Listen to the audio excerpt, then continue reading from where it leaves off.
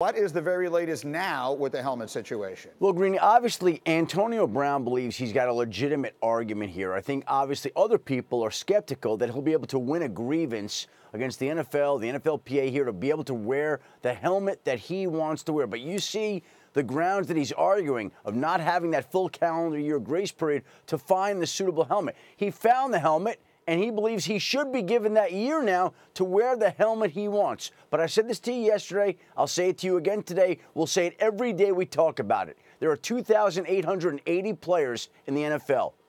2,879 of them have conformed to the rules and found a helmet suitable enough to wear for the upcoming season. One hasn't. One continues to wage a daily battle to try to find the helmet that he wants to wear, which is obviously worn down the Raiders. Now, the good part is Antonio Brown showed back up to work yesterday. He reported for duty. He is expected to practice, though we'll see what helmet he decides to wear.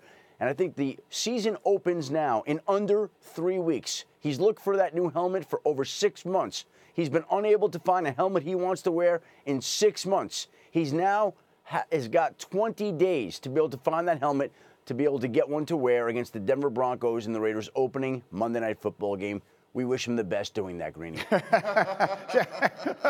Schefter, all right, stay with me a minute there. We have a few other things to get to with you, but let me take this to the table here. And again, Mike Tannenbaum, from your position as a front office guy, you would have been dealing with these things sort of maybe in a go-between role or whatever it is. How does this grievance work, and what, if any, chance do you think it has to be successful? Yeah, Greeny, I agree with what Adam Schefter just said. He will not win this grievance. This is a policy that was jointly agreed upon between the NFL and the NFLPA. It's rooted in player safety. Antonio Brown would have to demonstrate to the arbitrator that there's compelling circumstances here. There aren't. Last year with the Miami Dolphins, we had a player in Frank Gore, very similar situation. I think the league and unit has been very pragmatic. They let players grandfather in these helmets that they've used for a long time, like a Frank Gore, like a Tom Brady, and now it's time to move on. Technology has evolved, and he's going to have to find a different helmet. He will not win this grievance. Yeah, the underlined point here is that this is about player safety, which is about as important to the National Football League right now for any number of reasons as any other issue. Joey, we were talking before the show, and you were talking about how attached players can get to the equipment that they use. You had a personal example of this. So on some level, you were telling me you understand why this is so difficult for him. Absolutely understand. I had the same shoulder pads for my entire 16 seasons. Later in my career, I actually went to another team, and my stuff was sent to that team. The equipment manager came to me, and he said, I think we got a mistake. I think that they sent the wrong pads. So he took me back there to look at them. Because they were taped together. My pads at that point were like 12 years in. They were literally taped together. And so he said, we got to do something about this. You can't wear these. Can you try the updated version of the pads that you've been wearing for the last 12 years? I put them on.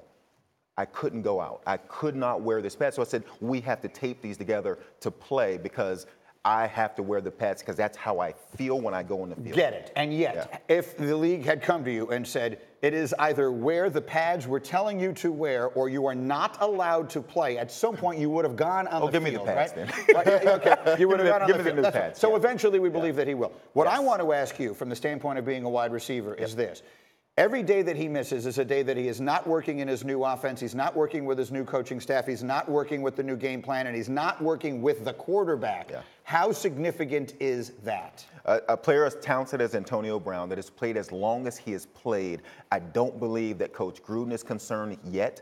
I don't believe that the Raiders are concerned yet. I think that there is time to become concerned, but if you're still talking 3 weeks to go, Gruden knows, especially with veteran players, and I played with Gruden, and I didn't practice a lot. He gave me a lot of days off, but on the days I went hard. So I believe he's still in that place where he's thinking, we have plenty of time for AB to get into this offense. Mike, I will get back to you in a second. I'm being told Adam Schefter wants to jump back in here. Go ahead, Schefter. Well, Green, I think this is really worn on all sides, and I think it's really affected the relationship between Antonio Brown and the Raiders. You heard Mike Mayock come out with some strong words the other day. Maybe Mike Tannenbaum would have said the very same thing as the general manager of the Oakland Raiders if he were in that job, but the fact remains, I think that the Raiders were considering sending Antonio Brown the dreaded 5-day letter, which would have given him 5 days to report, lest he be put on a reserve list where basically he could not play this season and they would not have to pay him. I think they were kicking that around. And that is one of the reasons that Antonio Brown showed back up to work, because that would have been a nuclear option for the Raiders. It would have exacerbated things. So we have a whole bunch of issues tied into this one issue. It's one player trying to seek one helmet that has impacted the relationships he has within that organization and perhaps how this season will play out. Well, that's really interesting. And remember yesterday, for those of you who were with us, in this hour of our show yesterday, we had his agent, Drew Rosenhaus, on, who said he, Drew, had been on the phone with Mayock all day long the day before, and that he told us he's going to be back to work soon. He didn't tell us it would be that day, but he was. What did you make of that and the relationship Schefter is talking about with Mayock and the way that was handled? Yeah, I think there's a time and place to have those conversations. I know from sitting in that seat, the best time to have those conversations and the most effective result is to have those conversations privately. Just from a standpoint, you're having a challenging conversation with a player that you want to get a lot out of. With that said, what Adam's referring to, the 5-day letter says, if you come to training camp and then leave and you don't come back in 5 days, if we send this letter, you are ineligible to play in the 2019 season for any team. So it is truly nuclear. It is rare. No way. It is rare to use. No way. I agree. They're going to send that letter. And here's why I don't think they send that letter.